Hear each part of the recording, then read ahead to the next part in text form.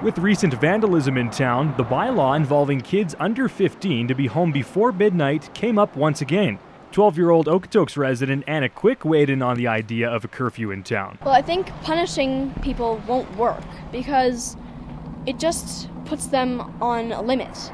I mean, they can still go and do whatever they want, but they can just hide it. And with graffiti and spray painting popping up more and more recently, she offered an interesting idea to help curb the problem. Downtown and in the neighborhoods and in parks and stuff, we could put graffiti walls where people can go and they can spray paint as much as they want. Because people can be just in their garage wanting to paint, but then their parents don't want them to do that because they don't like the smell. So they don't have a place to practice their art. And maybe they want to show it to people, but they can't. So then they can go and use the wall or an old train or something downtown, and everybody can go and they can just do it for fun. It'll be a whole community thing.